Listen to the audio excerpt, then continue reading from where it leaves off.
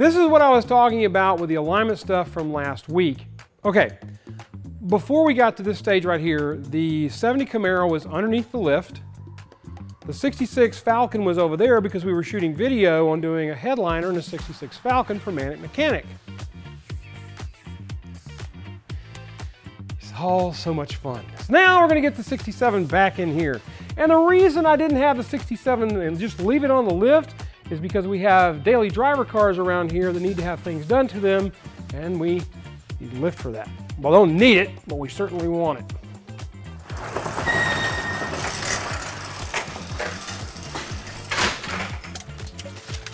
Bunch that up on the back of the car. How many chocks we got? Just the two? Jackson, grab the. Ready to heave ho? Yep. Oh man. That's a little bit easier. Mugga, mugga. A lot easier. Whee! That was pretty close for my booty. Ooh. That's good right about there. All right, chalk it up, because it will now roll. And there's no transmission stuff in it. Go ahead and shut the door.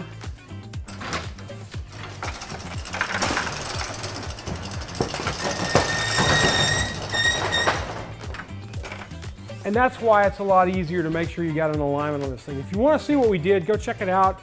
Last week's video information for that is below me here. Also in the description below with a direct link. There you go. Now we're going to figure out what we're going to do this week. All right, one of the problems that this car has, and has had since we got it in here, is the windows. The windows on this car will roll down, but they won't roll up.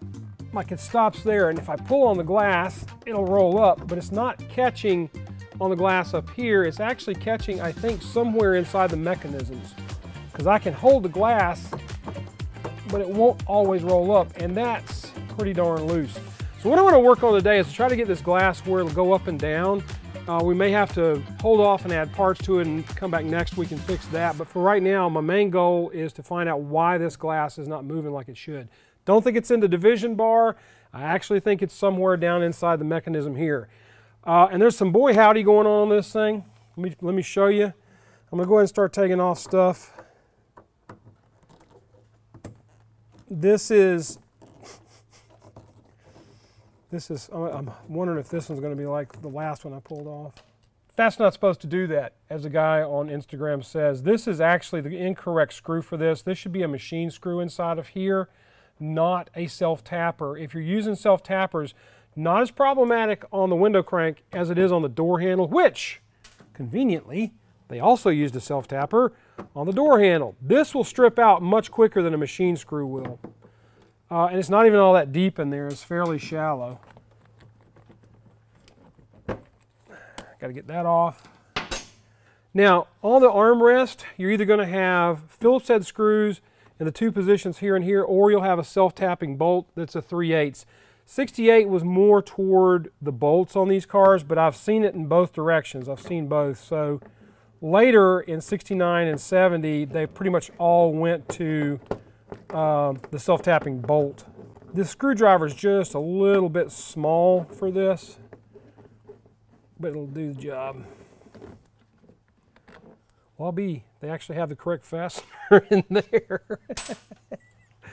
Miracle of miracles.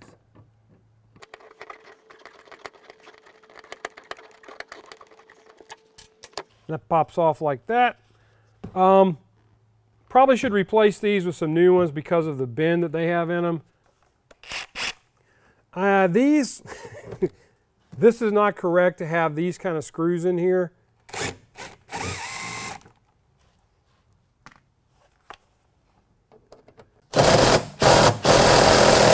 That one was in there.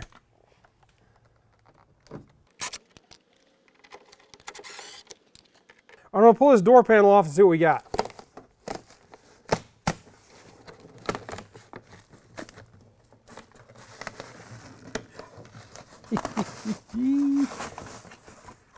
We got glue.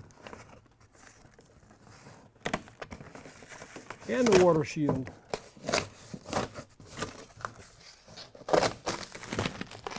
Now I see why they may have done what they've done. All right, on a 67, 68 Mustang, there should be clips on the back side of this to hold this in place. All right, so you can see where there's a slot here, kind of a oblong here and here. There's corresponding snap points inside of the door panel for this to sit with the stock clips. Now what I'm showing you right now, these are the clips that you should be using in here, not what our friends who put this car together did. I'm not even going to go into how I feel about this car sometimes. I like this car. I don't like what was done to it. It's kind of like an abused puppy, you know what I mean? It just makes you mad every time you think about it. So now I got to pull the fur off.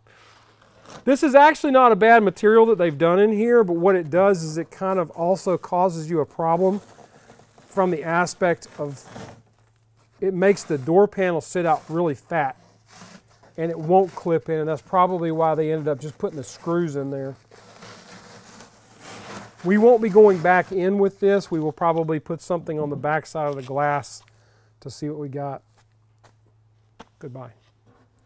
It's furry. Nice Mustang. Soft. Okay, not going to be a lot that we can show you here on this door, but what we're going to start doing is looking at things. When you're working on stuff like this, you're going to want to look for areas that are not greased well, for one thing.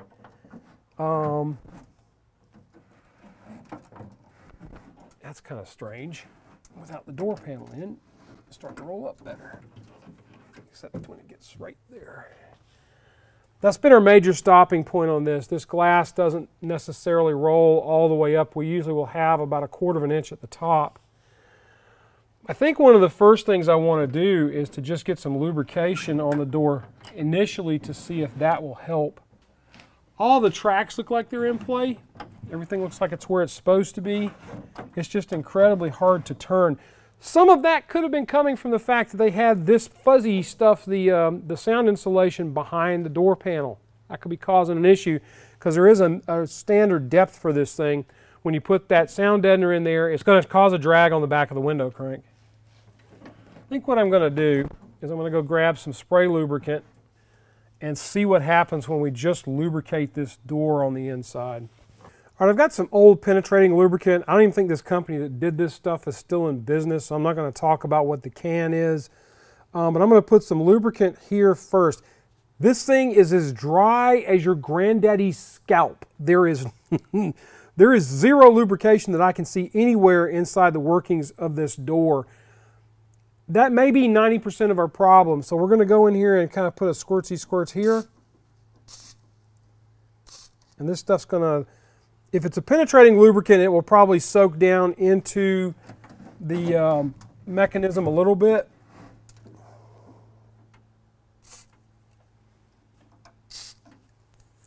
I'm going to hit 3 sides. What you want to do is to take the window and crank it up and down some and see if that makes a difference. I think we are getting some problem on the division bar, but that right there has made some difference in this already. And like I said, there is zero lubrication in this door. Now what I'm going to do is back up in here. There is a roller at this location here. You really can't see it from this. We would have to cut this door apart, and I'm pretty sure Kylie wouldn't want us to do that to his car. And there's another one that's further back down in here, but the track for it ends right here, and the track for the front section ends right about here. And as I said before, there is zero lubrication on these tracks. This is crazy. I don't know why anybody wouldn't lubricate it. Ford lubricated them from the factory, so there you go. All right, so I'm going to take my spray lubricant and I'm going to stick it down inside the tracks here, run into the roller, and spray a bunch of this stuff in here to see what we can get. This end may be a little more problematic. Nope, I can hit the roller here too.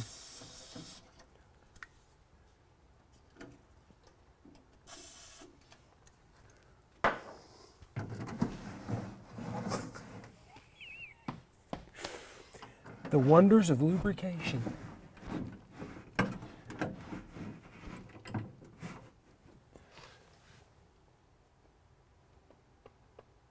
I honestly thought we were going to have roller problems on this window, and it really boils down to the fact that nobody lubricated anything.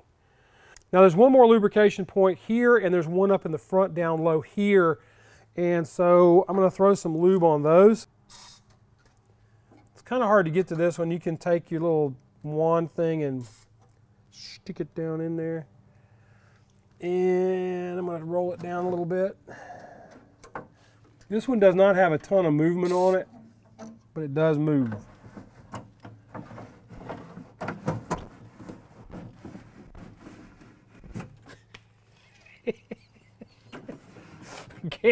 Cam's sitting across the room from me. He's like, it's working, it's working. All right, now I'm going to get this one in the front. I'm going to take and push this in until I hit the roller.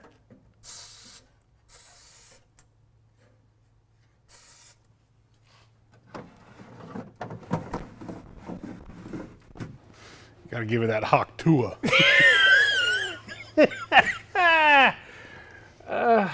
The sad thing is about 60%, well, probably about 40% of our viewers will know what that means.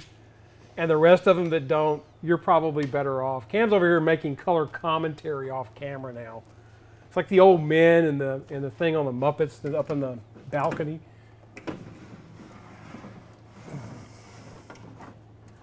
I cannot believe that nobody lubricated this thing. Wait a minute. I've been working on this car how long, and I keep saying that like I don't. Yeah. Nothing should surprise you at this point.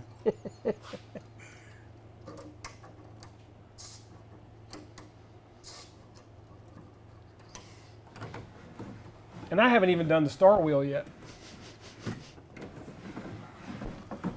All right, now, those are moving a lot better. We're in good shape on that, and I still can't believe that's all it is. I really honestly thought we were going to have to do a roller replacement on this and possibly cut a door open just so that we could show you how this stuff works.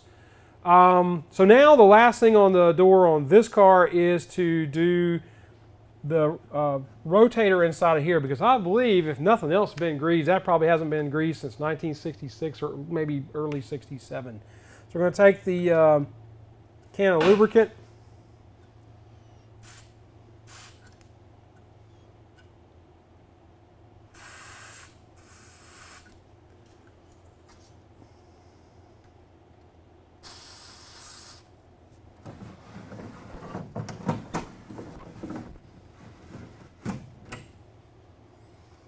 I'm going to throw some on the star wheel in here.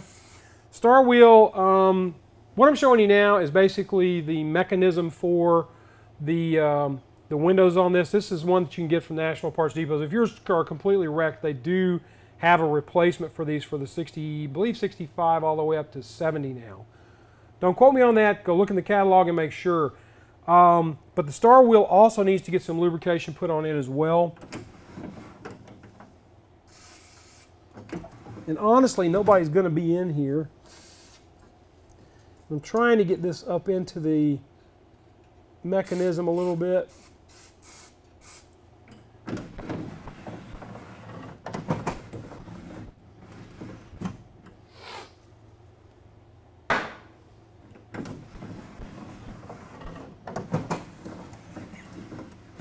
That's all it takes, folks. What we're going to probably do next week is we'll come back in and put a fresh set of door panels on here and some armrests, along with a couple of other things, trying to clean up this interior.